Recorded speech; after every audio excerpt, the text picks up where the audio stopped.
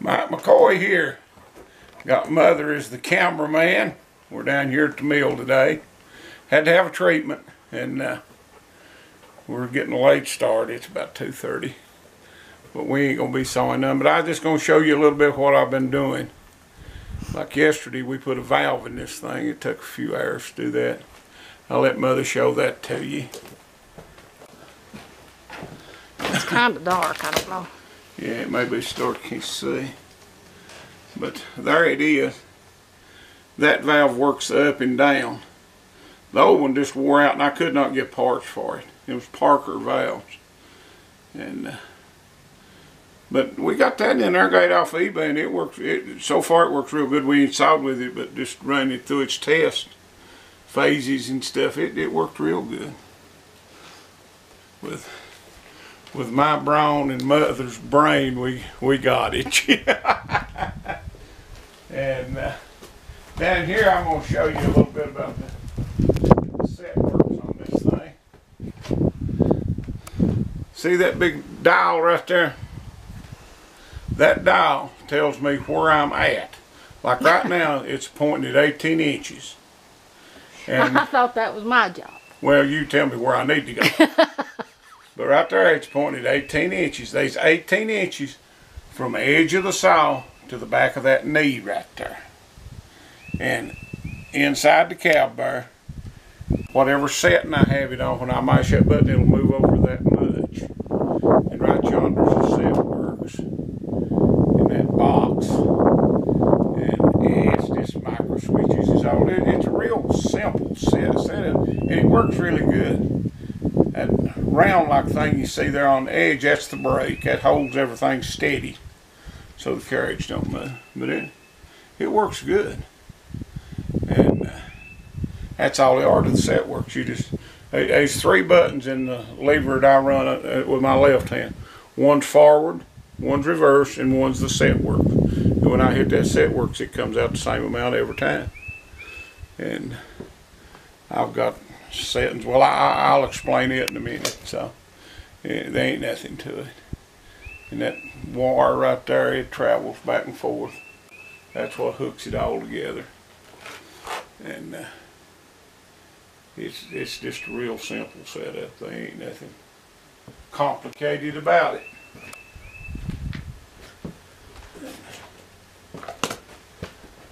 That thing you see on the back of the saw there, they call that a lumber splitter, and that keeps a board from coming together.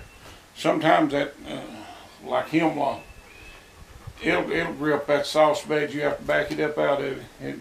I ain't never seen nothing grip like that stuff do. And but that's all there are to that. That's about all I know to tell you. I mean, this thing is so dead simple. There ain't much to explain. Now, there's a guide there at the front. That's what I was setting when I cut my thumb. But that just holds the saw still. That guide should never touch that saw, but if a saw comes in or out, it'll catch it to keep it from just keeping on going and wadding the saw up or breaking something. But old fella told me one time, said you can't saw with the guide. You can't hold that saw and saw it with the guide. That guide's just sort of a safety precaution, you know. But that's it. And that thing with the radiator on it right there, I'll tell you about it before. That's what pulls carriage back and forth. It's got you can see that pump on the side of it there, and there's a valve down there, and then there's a motor down there that turns that big drum, pulls cable back and forth. There ain't nothing to that either, and that gives very little trouble. But that's about what it is. Okay, now we're recording. Now this handle right here, this button on my thumb, that picks the dogs up and down.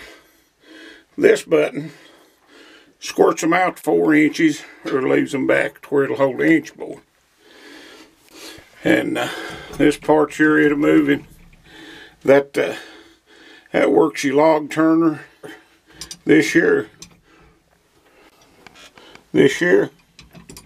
that makes the roll bed go, or the log bed rather.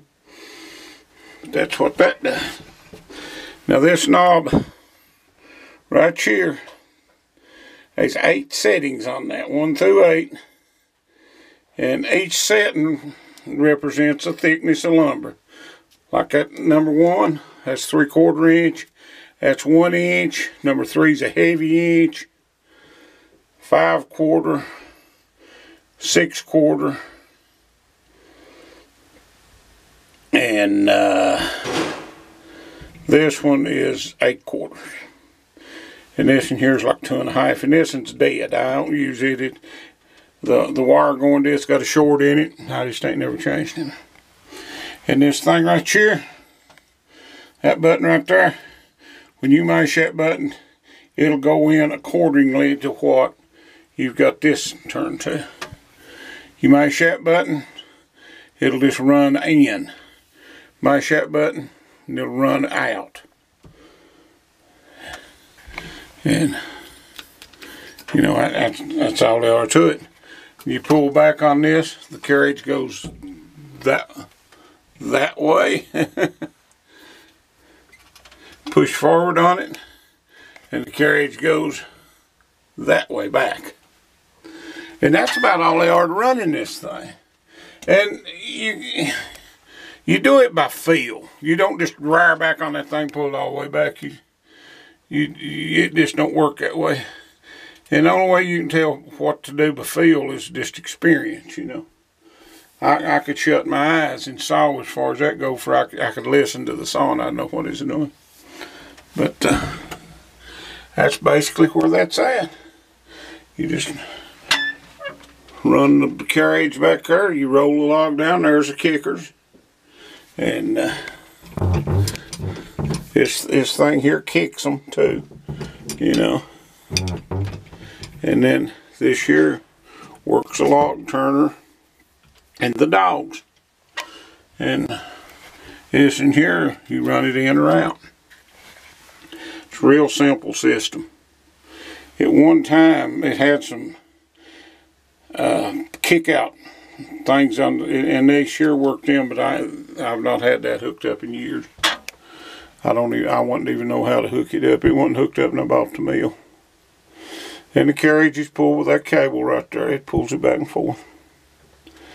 But that's about all there are to it. I mean, this is just dead simple stuff. The carriage itself works with micro switches.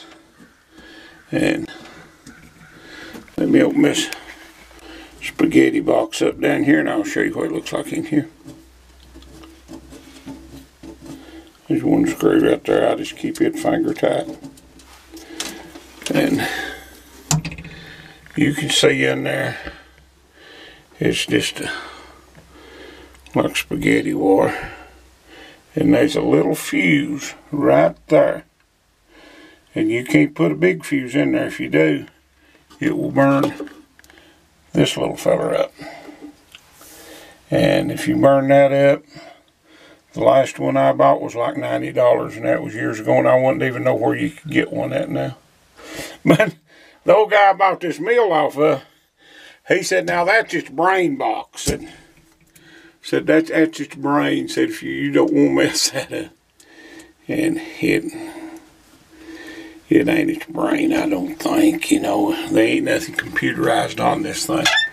There's just a little box in the back there that runs a bar up and it breaks a micro switch, and that's how it does it. And it's got a electrically operated brake to keep the carriage from moving once it's set in play. That's about it. Ain't nothing to it. Just a common old-timey mill.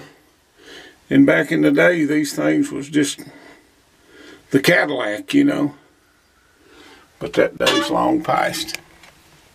And last week, Stump Jumper come down. Had a good visit. He come down, seen the mill.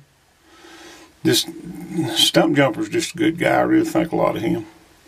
And him and Mammy, and all of us got together.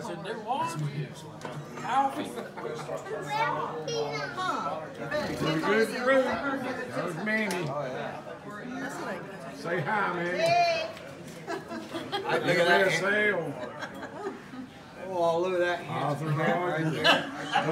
Arthur is Mother. Here's the MSL log. We gotta go back Other than eating it, me and Mary Ruth, Stump Jumper and his wife, Arthur Rogers and his wife, MSL and his wife and 2 kids.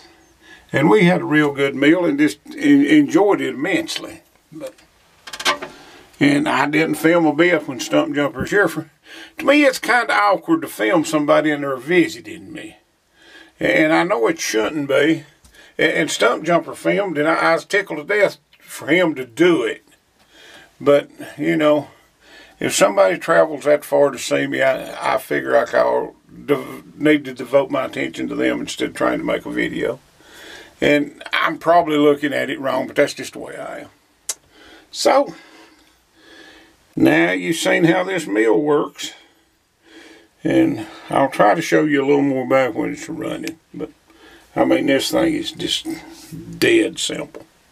So, talk at you later. Thanks for watching. Have a great day.